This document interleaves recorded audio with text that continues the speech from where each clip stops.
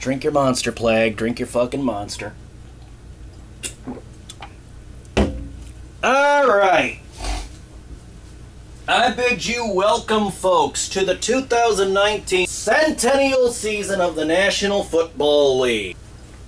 I know this video is way late. I know all of you are thinking, where's Plague? We want Plague. Where's Plague? He should be dropping a new video by now. Well, I'm here, and I'm ready to fucking rock. And the Eagles won it. Birds 32, Redskins 27. Again, that is Philadelphia Eagles 32, Washington Redskins 20. And boy, what a game. I got good shit and I got bad shit, but this is a win. This is victory week. So let's focus on the good shit first. Carson Wentz is back. He was fucking phenomenal. Deshaun Jackson is an Eagle once again. It's like this man never left. This man was fucking special on Sunday night. This guy was a fucking stud. Sunday afternoon, I should say. But this guy was because the game was at noon Central Time in America. But this guy was a fucking stud. I got no complaints about Deshaun Jackson. Alright? I got no complaints about Deshaun Jackson.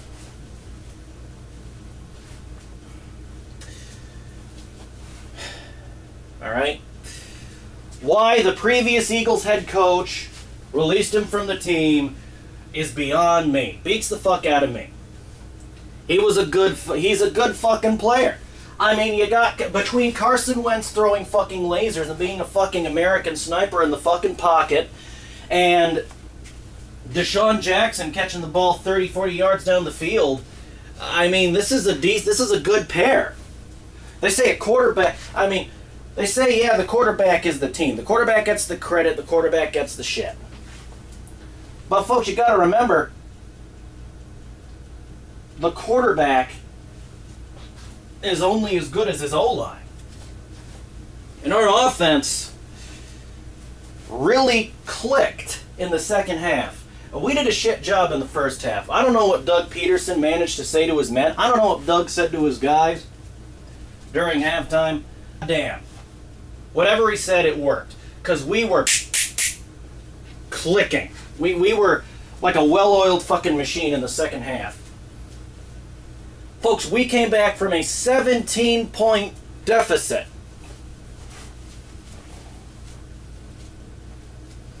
Now, it's looking like we might be a second-half team this year. I hope that's not the case. I hope we actually... Whoa. That was fucking loud. I hope we actually play all 60 minutes, because we got to play all 60 minutes. You got 60 minutes of play time. You got to play for that whole hour. I think what Doug Peterson is doing is watching how the Eagles, watching how his birds perform in the first half, giving them a pep talk, changing their strategy, and then performing and then seeing if they can perform better in the second half. But folks, that's not how the Plague rolls. Now, don't get me wrong. I shouldn't complain too hard because did we lose? Did we lose? No. Birds 32, Redskins 27. Alright? And we actually played against a decent Redskins team. We'll talk about the Redskins later in the video. But what I want to get through to you guys is, Eagles players, coaching staff, if you're watching especially, you got to score in the first... Here's how the Plague, if he was a coach, would play football. Here's how the Plague would roll. Here's how the Plague plays. So you use the first half to score the big points and get a nice, delicious lead on the opposing team. Alright? Halftime rolls around, go in the locker room, take a break. Maybe I give the guys a pep talk. I don't know. Change our game a little bit.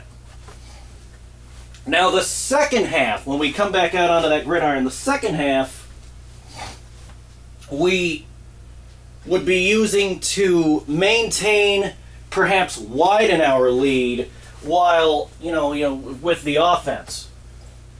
While the defense will be trying, of course, to keep the opposing team, keep the enemy back, and keep them from scoring any more points.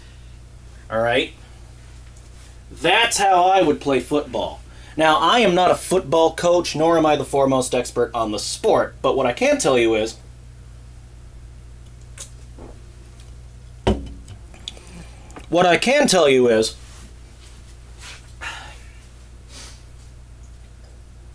that's how I would play. If I were the head coach of the Philadelphia Eagles, if Doug Peterson were to walk up to me and say, you know what, Plague, I'm getting too old for this shit, I'm done, here's my fucking playbook, you coach the Eagles, or, you know what, Plague, I like you, you coach the Eagles for one game. Nothing like that is ever going to happen, but let's say hypothetically it did, alright? This is a hypothetical what if. We're going to play pretend for a bit and make believe I'm the head coach of the fucking Eagles. That's what I'd do. Again, we won, and that's great. It's fun when we win. I love a good victory lap around the fucking YouTube. But you need to change things up a hair. You gotta play in the first. You can't just be a second half team. Remember last year's game against Carolina? Carolina's really sucking this year, but I get ahead of myself. Remember the last year's game against Carolina, where we tried to come back but we couldn't do it? That's the risk you take if you're a second half team. You have got to play all 60 minutes. I cannot stress this enough. I literally cannot stress this enough. All right? I'm glad we won, and I think we can win next week against the Jesus Christ, who do we Falcons. That's the guy. Those are the guys. I think we can win tomorrow against the fucking Falcons. But you gotta score in the first half.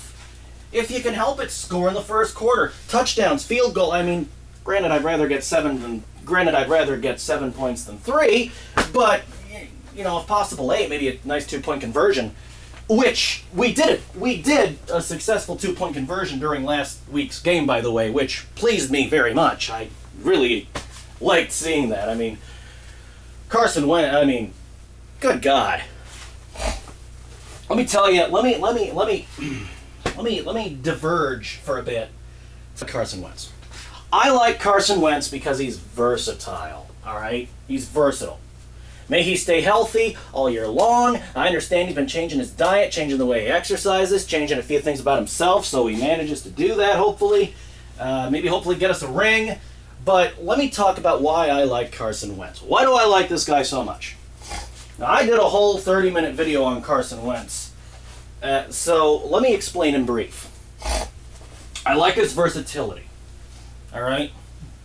Not only does he throw laser guided missiles to his receivers, even if they're like 80 yards down the field. I know that 83-yard pass last year was courtesy of Nick Foles, who got hurt and is out for the season with the Jaguars. He got hurt.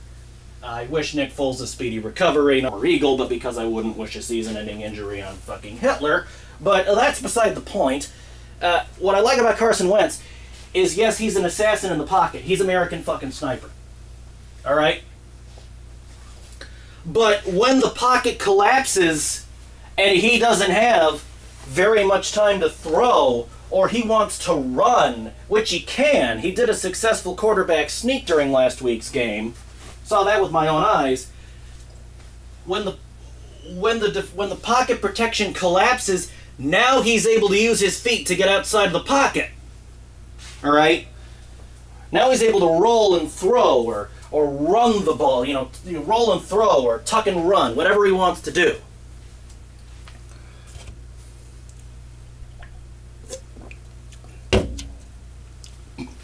And that's what I like about Carson Wentz. Is he can do literally anything he wants. If you give this man the football, he can do anything he wants with it. He knows exactly what to do with it. He's versatile. He's fun to fucking watch. Now, I took the liberty of watching a preseason game or two I decided not to do pre- or post-game videos for the preseason because it's the fucking preseason. Preseason doesn't really count. Preseason is like practice backyard football. We didn't even play Wentz this preseason, but I'll tell you who we did play. We played Thorson. Thorson, he's pretty good. I think Thorson is pretty good. Of course, I like Wentz better. I haven't seen really enough of Thorson to make a decision as to whether I like him. In scientific terms, I have insufficient data to arrive at a conclusion. But what I can tell you is, I like what I saw of the guy. But I like Wentz better, because I know Wentz. I know him. He's versatile, he's an American sniper, he can roll and throw, he can tuck and run, he can do whatever he fucking wants with that football. He can quarterback sneak. And this guy didn't throw a single interception all game. That's a clap. That's a clap. I know he's not known for throwing interceptions, but he didn't throw a single interception all game, and I applaud that. That's a good thing. He can make, that shows that he has good decision-making skills, and you know that really speaks to why we should keep him healthy, keep him on the team. That really speaks to that shit, you know what I mean? Now I want to talk about the Redskins for a bit.